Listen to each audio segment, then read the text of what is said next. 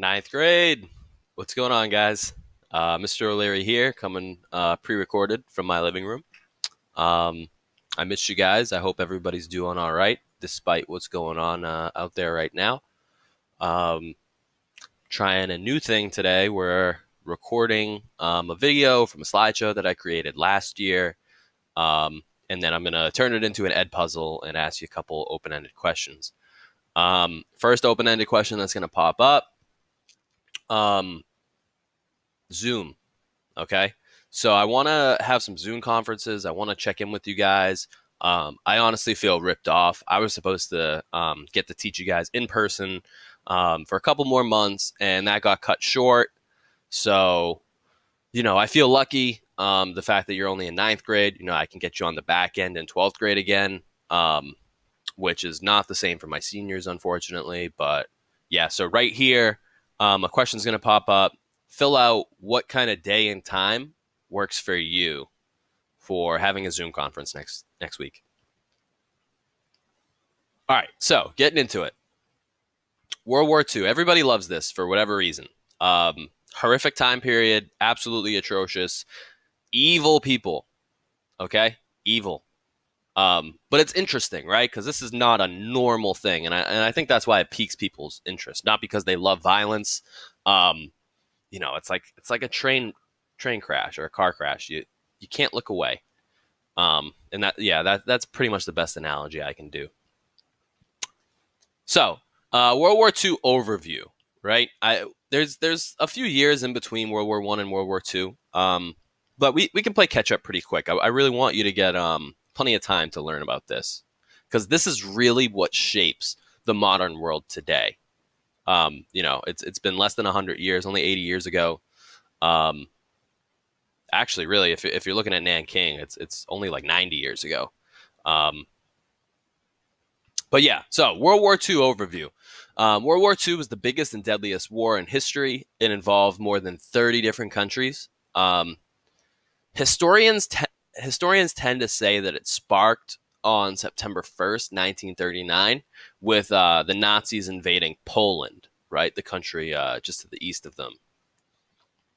From that point, we say that the war dragged on for 6 years, with the inevitable defeat of the Nazis in Japan, and the victors obviously being the Allies. What caused World War II? So the real cause is the instability that was created in Europe from the First World War. So you don't even really have to look at these two events as like isolated incidents. These two things are very, very connected, okay? As we've learned and looked at multiple times now, the Treaty of Versailles was not a very fair deal, okay?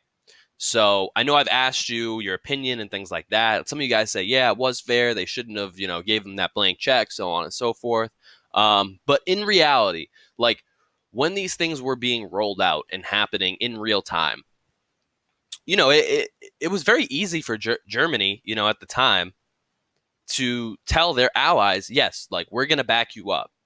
In my opinion, Austria-Hungary is the most aggressive country. They really should have been reprimanded at least equally with Germany, but it almost feels like they got away with hardly any repercussions. So Germany really takes a huge punishment that is just so impossible to pay back. Okay, what I really think happened is Germany fought the war really well. They were so hard to bring down that especially France, the rival France, they wanted to see Germany pay. And that's exactly what happens. So Germany gets so resentful and wants revenge so bad, they're really going to be willing to do whatever it takes to get back at everybody and to, at a certain point, feel more superior than the people that had previously beat them in the quote-unquote Great War. So leading up to World War II, the devastation of the Great War had greatly destabilized all of Europe, okay? Not just Germany. Definitely Germany the most. But remember, the fighting broke out all over the place. Millions of people died. And unfortunately, the most recent pandemic before COVID was the Spanish flu. Because all these countries were fighting each other and people are going into different areas and things of that nature, they eventually spread this what's called the Spanish influenza, and it killed about 20 million people. So, not only do you have places like Belgium and France and Germany and all these other areas totally like just covered in rubble, but you also have people really sick and dying at high rates. So if the war wasn't bad enough, throw on that pandemic, and it was just the perfect storm. I also want to note that political and economic instability in Germany and the bitterness over the harsh terms imposed by the Treaty of Versailles fueled the rise to power of Adolf. Excuse me. So Hitler really comes to power because of, again, that bitterness, that resentment that was created from the Treaty of Versailles. Okay, so looking more in depth at the treaty. So the major effect of the treaty was to force Germany to give massive amounts of land back to the Allies. They forced Germany to pay crazy amounts of money as reparation. And it really limited the size of the German army to just like a fraction of it once was. If they had 500,000, a million people in their army, we're looking at like, you can't have more than 100,000. So if you had a million or 500,000, you're cutting that like by crazy amounts. If you look at the top, the Triple Entente is in this beige color. You have neutral powers in Scandinavia, Netherlands, Switzerland. Switzerland always, is kind of a meme. They're neutral in both world wars. And then you have the Central Powers, which is this pink. Okay, so this is what they look like during World War I before the Treaty of Versailles. And this is after the fact, this bottom picture here. So the defeated countries had to disarm, they had to pay reparations, they had to cede or give back land as new countries were formed.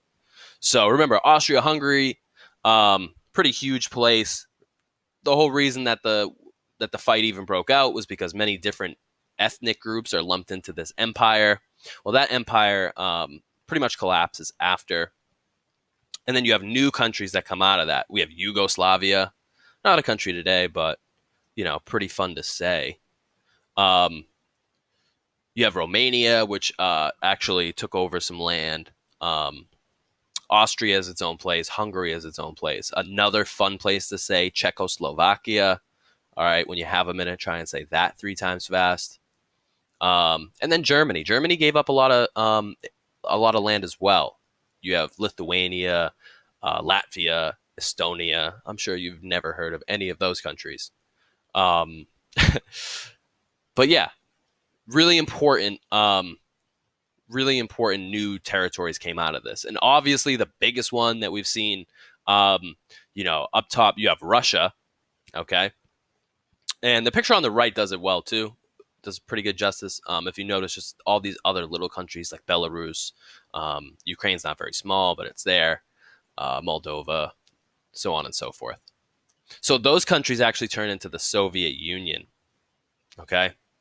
Remember, Russia drops out of the war early because it cannot sustain. The people were really upset. The Tsar left the home country. He's fighting on the front lines on the Eastern Front, and they're losing really bad. And eventually, the Tsar gets kicked out of power, and the royal family thrown out, murdered. And then some new governments take over.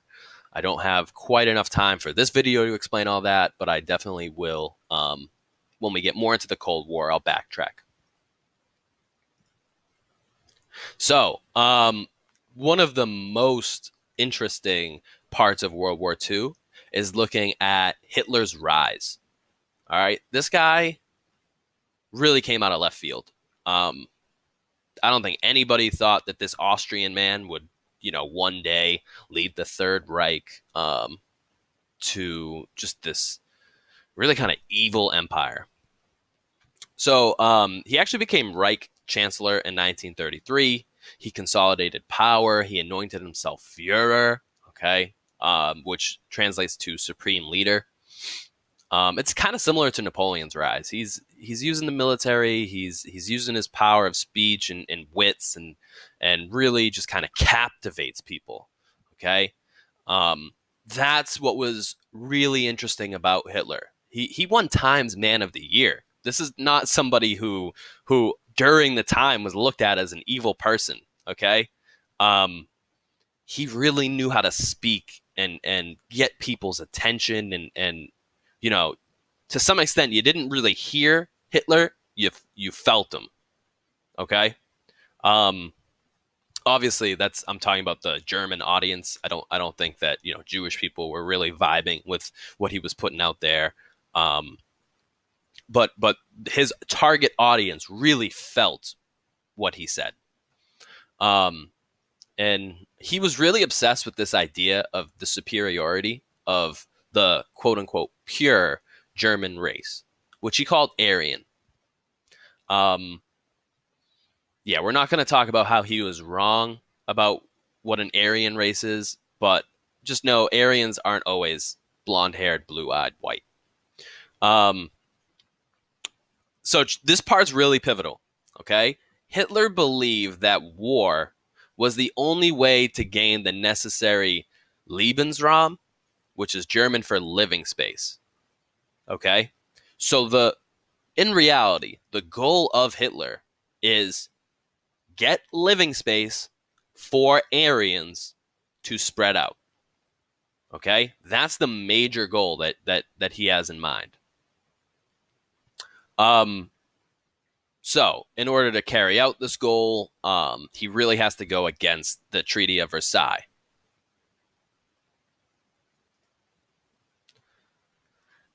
So, this is a slide from More in Person. I asked, have you ever encountered a bully? So that's really what Hitler is. Hitler's the bully in the scenario.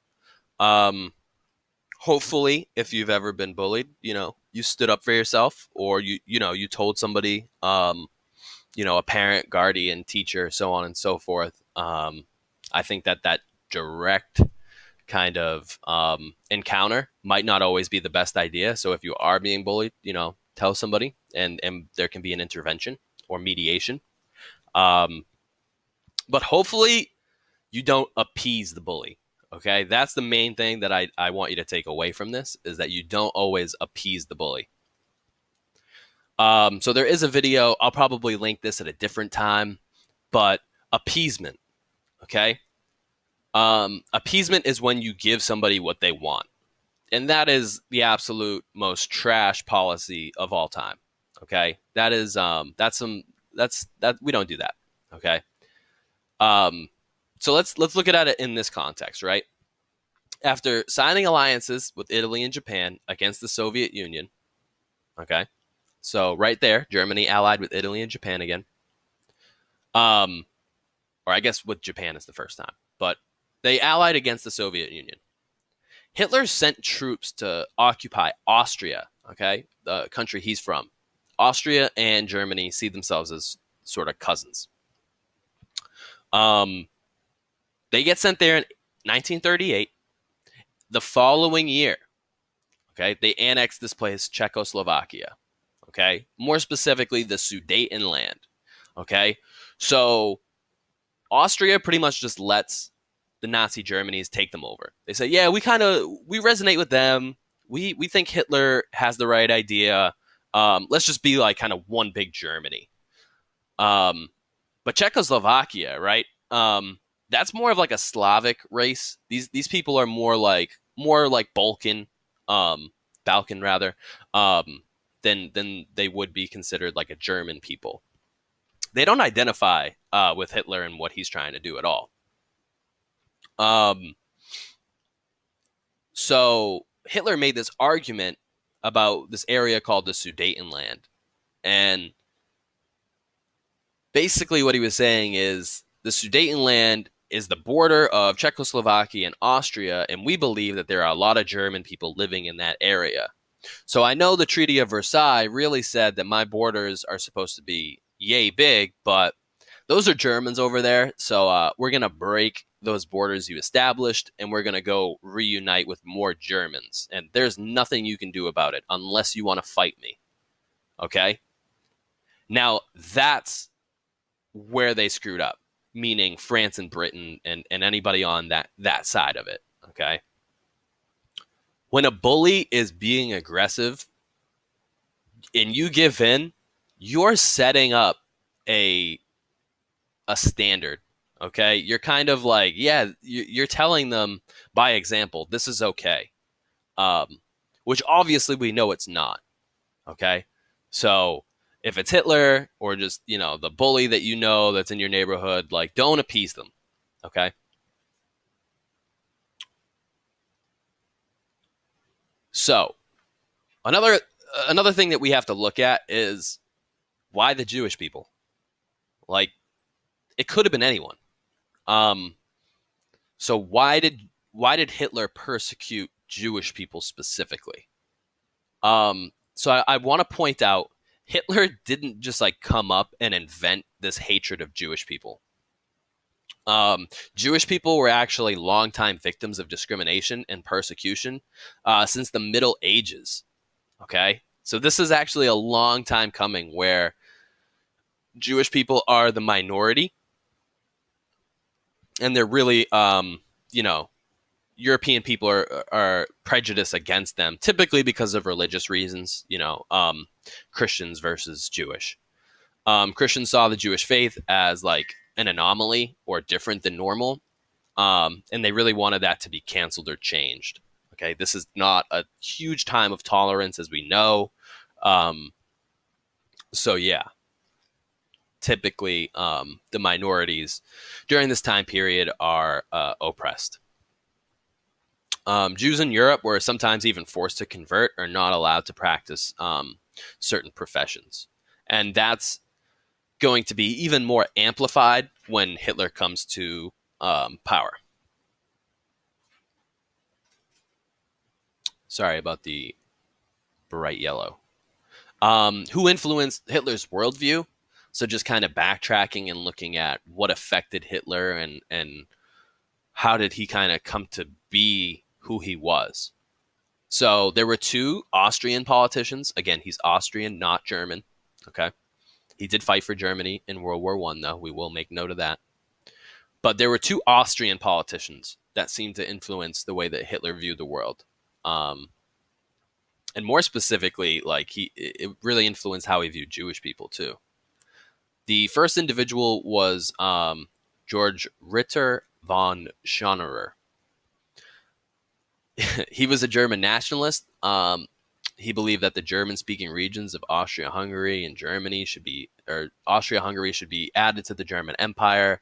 And he also felt that Jewish people could never be fully fledged German citizens. Okay, if they don't have that German blood, then they're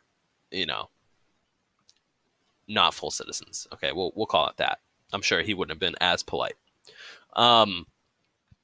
The second person that Hitler kind of saw as a role model was the Viennese mayor. Okay, so the mayor of Vienna in Austria, Karl Lueger. Hitler learned how anti-Semitism and social reforms could be successful. So in Mein Kampf, the most famous book, diary, journal, whatever you want to call it, that was written by Hitler, in that book, Hitler praised Lueger as the greatest German mayor of all time. Okay, he's calling him the GOAT for how he created laws against Jewish people specifically. That should give you a clear indication of the mindset of Hitler.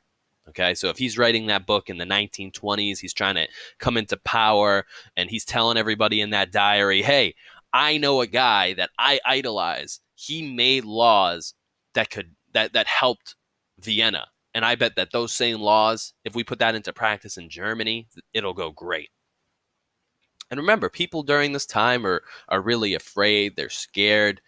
They're angry. Okay. all because of the effects of World War One. Ooh, another bright color. So Jewish people as the scapegoats for the lost war. This is where things get really dangerous. Okay, it's really dangerous when any sort of person in political power is pointing to the minorities in a group of people and blaming them for society's problems. It's called demagoguery. I'm sure I've said that in class before, but yeah, if people are watching, the television or they're on social media and they see a person in power saying, these Jewish people, they got us a bad deal for the Treaty of Versailles. That's why your kids can't eat tonight. So not everyone, but some people are going to buy into that. And that's really dangerous. If you're the group of people where the person in power is saying you're the problem, I wouldn't want to be in the group. I wouldn't want to be lumped in like that. So this isn't just World War II specific. This happens all the time if you pay close attention in the news. Okay? So don't always buy into that sort of stuff. All right? Don't let people be lumped into these huge generalizations. Everybody's unique and individual. Yeah. So the German defeat was really hard for a lot of Germans to swallow. Hitler too, especially being a soldier and fighting in it. In nationalist and right-wing conservative circles, the quote-unquote stab in the back legend became really popular.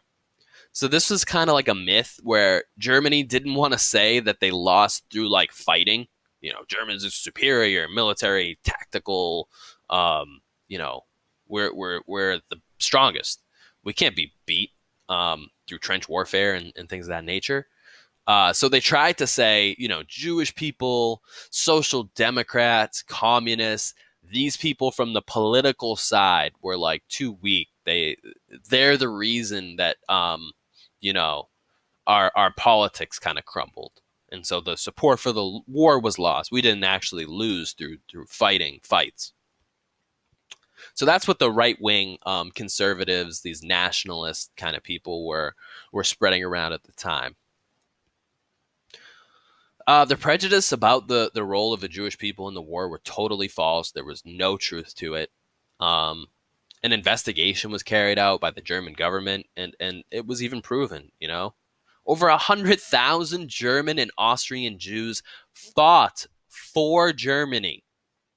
Okay? Otto Frank, Anne Frank, with the diary, who was persecuted and killed by Nazi Germany. Otto Frank fought for Germany in the Battle of Somme, where 60,000 British people were killed in one day. Otto Frank probably killed British people for Germany, and Hitler put him in a concentration camp. That's crazy. Okay? The rumors are totally false. Jewish people had nothing to do with the loss of World War I for Germany. Just had to get that out of the way. Okay. So here you see some of the laws being passed. In 1933, there's a Jewish businessman, Oscar Danker, and his girlfriend. She's a Christian woman. But they were forced to carry these signs discouraging Jewish-German integration. They didn't want any intimate relationships happening between true Germans and Jewish people. Okay? So this is just so degrading. Just not right.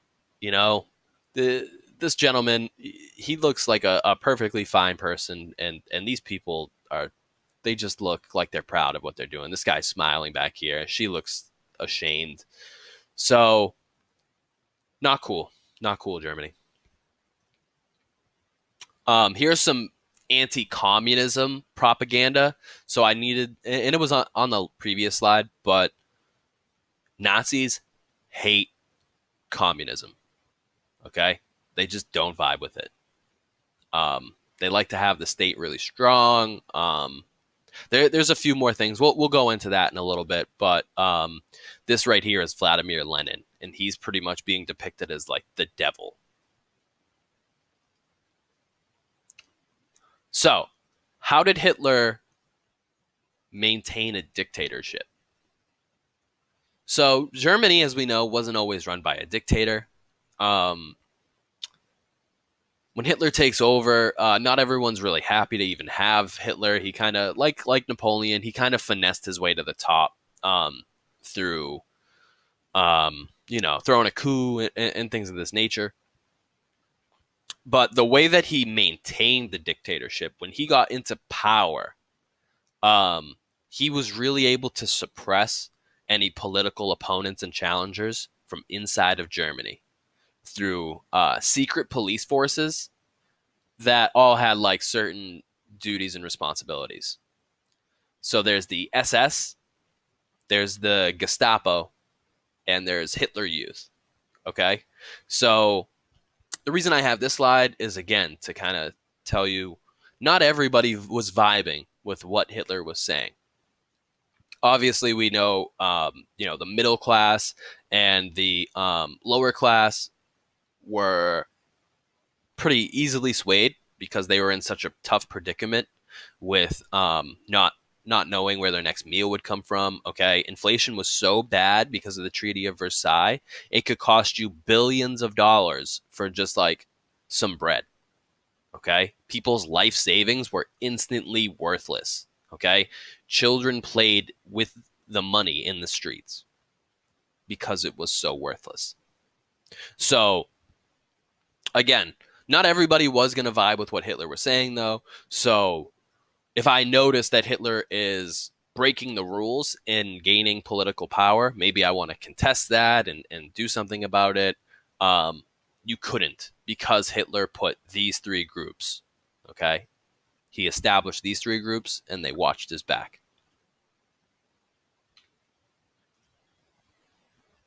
So the SS Guard, they have a really specific uniform. If you notice over here, these two lightning bolts, they're like a lightning bolt S. Okay, that's how you know this person would be in the SS. These guys are scary. Okay, it was formed in April of 1925. They were personal bodyguards for Hitler. They were under direct control of a guy named Heinrich Himmler, and that guy was right-hand man to Hitler. The SS was considered to be an elite force, and membership was restricted to those who were pure Aryan Germans. So, like, imagine just like stormtroopers, okay? And that's probably where they even might get the idea for like Star Wars, right? Imagine these like photocopies of like tall, blonde hair, blue eyes Germans all dressed up in this like evil attire. Okay, if you saw a bunch of these guys marching down your neighborhood, go inside. All right, that would not be somebody you wanted to see coming toward you.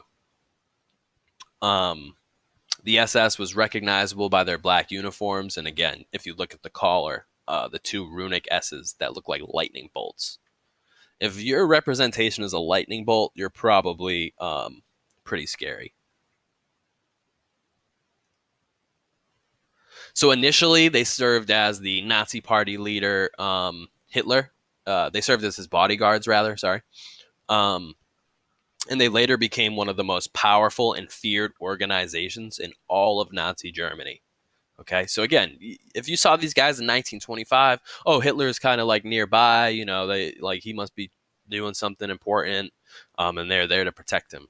But by the end of the war, like, these guys are known for, oh, somebody went missing last week. Like, these guys probably came and picked him up. This group promoted extreme German nationalism and anti-Semitism.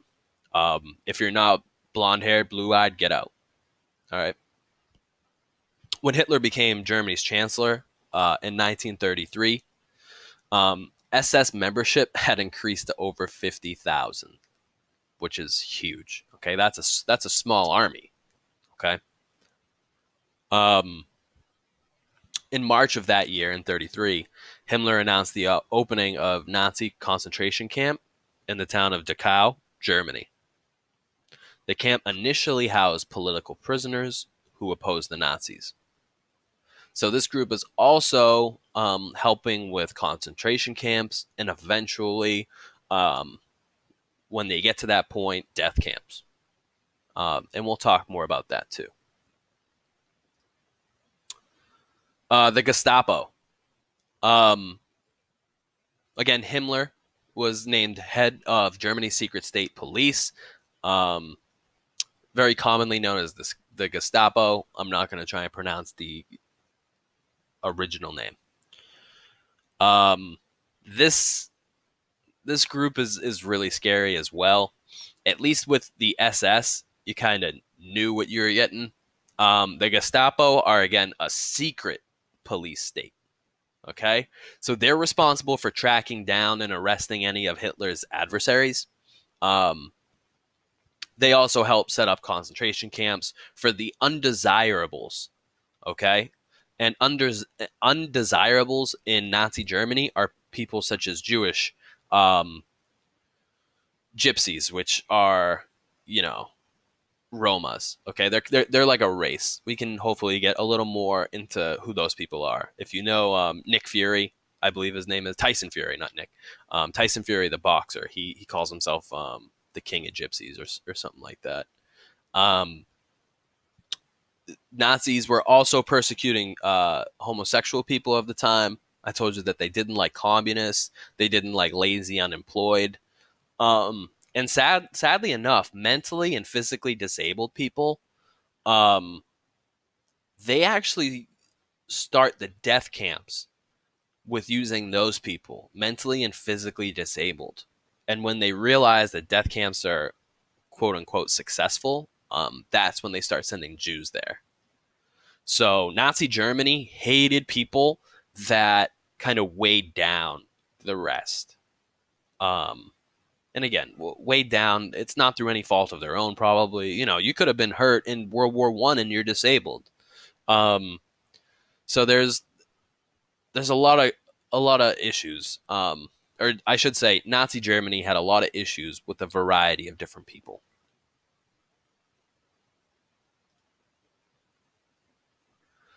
After the outbreak of war in 1939, members of the Gestapo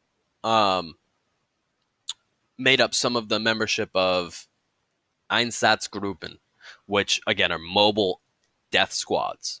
Okay? So now the police are being sent from Germany into nearby other countries, foreign countries, such as Poland and Russia. And they're trying to get rid of the Jewish people in those areas too, because that Sudetenland is just not enough for Hitler. Okay? When he gets more room for Aryans, that's not enough. Until he had everything, I'm sure. So I don't think it started off as this like try and conquer the globe, but it definitely would have developed into that if he went unchecked. Gestapo agents and informants concentrated on finding suspected political dissidents of the Third Reich. So that means anybody who's against Hitler, if you're not with me, you're against me. So the Gestapo are trying to spy on citizens and figure out who's against them. So if, you and I are hanging out in a pub, we're just hanging out, eating dinner, and I say, man, I really didn't like what Hitler said the other day. I read it in the paper. I heard him on the radio, and I'm just not vibing with that. Gestapos might be in that pub. For all you know, it's the bartender serving you your drink and your meal, and now you're never heard of or heard from again. So, just really a scary time for everybody. And while victims of the Gestapo were subject to both civil and criminal prosecution, the secret police themselves weren't subject to law. So almost like that absolute monarch type deal, like there's a law, but they're simply above it. And so any means necessary, okay? Which is super dangerous too if you're someone who's supposed to conduct an investigation. If you're using something like torture, you can get not a very legitimate confession. The last group that we're going to go over today is Hitler Youth. Before we start looking at like the text and the content, pan over, use your eyes, look at that picture. Those kids are younger than you. These are children, okay? Quite literal, the youth, okay? So when Hitler's in power by 1933, hundreds of thousands of kids were members of youth organizations like the Boy Scouts, which was invented in England in 1909. But there's hundreds of thousands of kids in little organizations like that.